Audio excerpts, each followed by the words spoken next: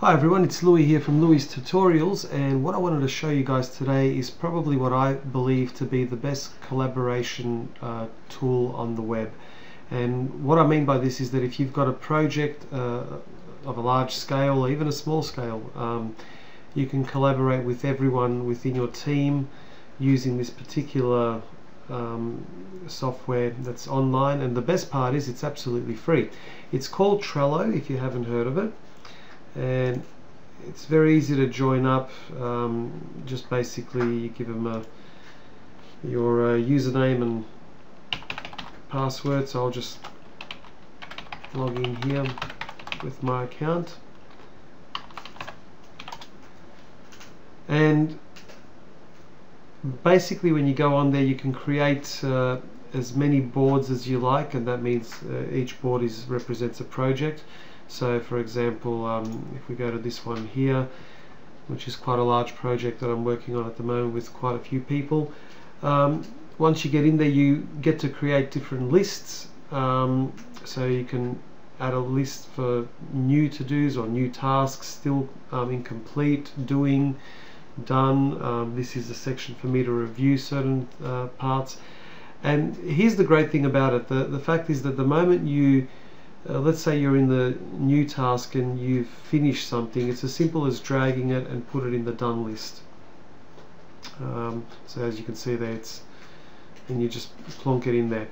Well, we won't put that there for the time being because it's not complete. It's very easy to add images, videos. I think it adds up to videos that are I think up to about, I'm not too sure, I think it might be about 50 megabytes. I can't quite remember, but if you click on one of these boxes, and let's say for example you want to ask someone a question within your team, it's as simple as just using the @ sign, and the moment you type in the first letter, well, there's Mac's score that I'm dealing with at the moment, and he's part of my team. So you make a comment and he will actually receive the message so that he knows what needs to be done. The other good thing is that you're able to attach images directly from Google Drive, Dropbox, or your computer, which is what I normally do, and so you can give them screenshots and all that sort of stuff. So it's just a really fantastic tool. You can also place urgency on a particular task. So for example,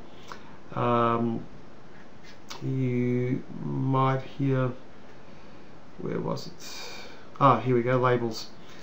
So you can have it highlighted in red, which means it's urgent, or blue, not so urgent, or green, it's okay, whatever you decide to have each label represent.